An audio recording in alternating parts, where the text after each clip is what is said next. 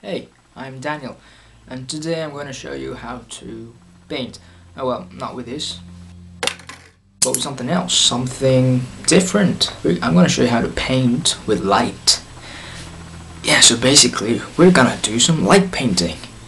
Let's get down to it.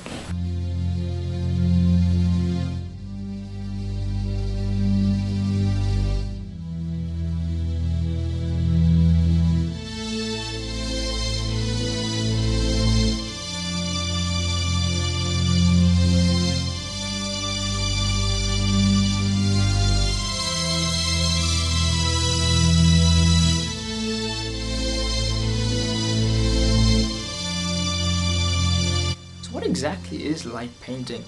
Now, your shutter is like your eyelid. It opens and it closes. Now, based on your shutter speed is basically what decides the amount of time your shutter stays open. So say you have selected a shutter speed of 1,000th of a second. That means your shutter speed, your shutter stays open for 1,000th of a second. So it opens and then it closes. It stays open for 1,000th of a second. Now that's so fast that I can't even show you how fast it is. But let's say you've selected a really slow shutter speed of, let's say, a second or 10 seconds. So your shutter opens, it stays open for 1 second or 10 seconds based on your shutter speed, and then it closes. When it closes, your picture is taken. So light painting is what creating an exposure, that's a picture, by using light and drawing into the frame or painting something with light to illuminate it. So I'll show you what both those are. Now, people say there are two kinds of light painting. They divide light painting into two categories. One, light painting itself, and then another which they call light graffiti or light drawing.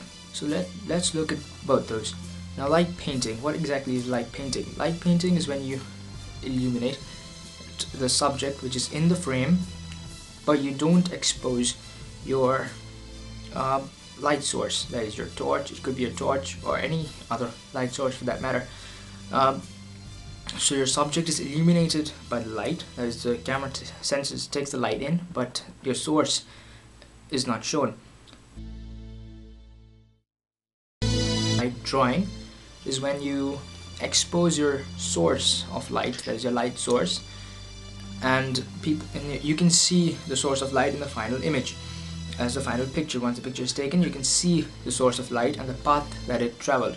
So let's say I'm taking an exposure right now. Let's say I've selected a shutter speed of 2 seconds and I'm taking a picture and I'm going to do some light painting. So I move this torch around. Yeah. Now in the picture, light drawing would be, you would be able to see the path that was traveled by this torch, the bulb. So you would get a white streak of light. This picture.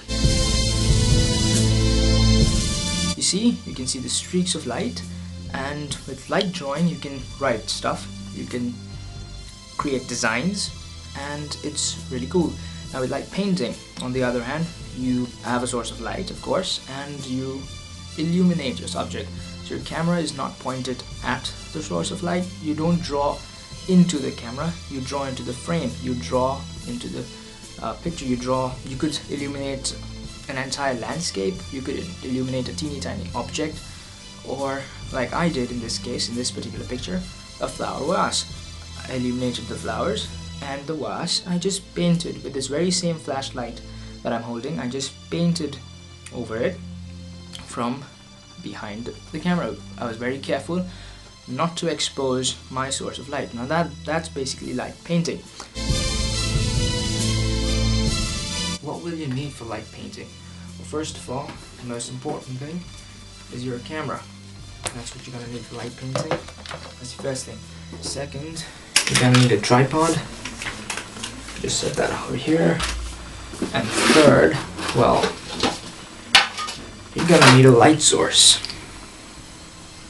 Yeah, any source of light will do, any flashlight or anything for that matter. Alright, so first, your camera. Now you would need a camera with manual mode, that is this little M over here, that's because you would need to change your shutter speed. Now most cameras also have a shutter priority mode, which in the Canon cameras it's marked by what is called DV. So but I wouldn't recommend that because you can't change your aperture in this mode. I would recommend you switch to manual mode because you can change your aperture as well, and aperture plays a big role in how your light looks at the end. So that's about the camera, and this is not a DSLR. Well, you could use a DSLR, but this is not a DSLR. This is a prosumer camera. It's sort of in between your point and shoots and your DSLRs. It kind of bridges the gap. Now about your camera, one more thing I didn't mention was that you would want to manual focus it, because if you don't switch it to manual focus, then your camera is going to have a very hard time focusing. Focus before you turn the lights off or before you start taking your picture. Lock your focus in, that is manual focus, and then take a picture. So your focus is locked in and you get a perfectly sharp picture.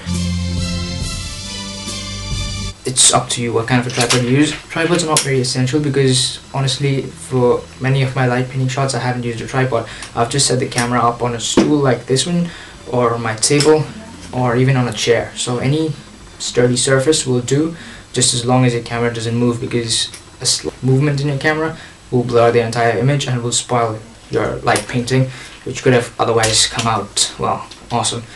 So the only reason you need your tripod is to keep your camera steady, but tripod is the best because it's portable and you wouldn't find a sturdy surface anywhere you go. Now your light source. You could use something as tiny as this single LED light that I have, or something as massive as this.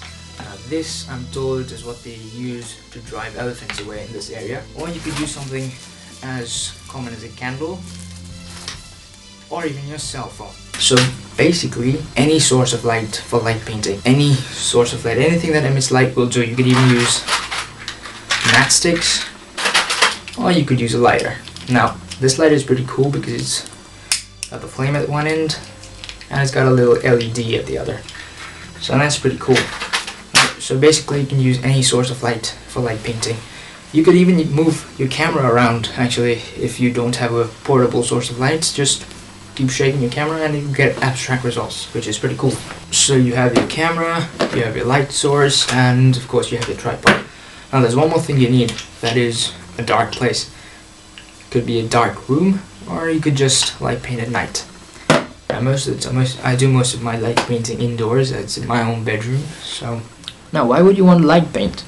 I'll give you one example. Let's say you're using your on-camera flash, and most on-camera flashes don't have a very great range. Like for example, the camera that I'm using, the range of the on-camera flash is just 7 meters. Now that's not a great range. And suppose, what if my subject is at 8 meters? What if I had this flashlight with me? Now I could just turn it on, move up to the subject, and paint the subject. That means the camera would pick up the light and my subject would be perfectly illuminated. That's just one example. I'll give you a few more. Let's say you want to write somebody's name, want to make it really look cool. Well, light painting again. Light painting is the answer.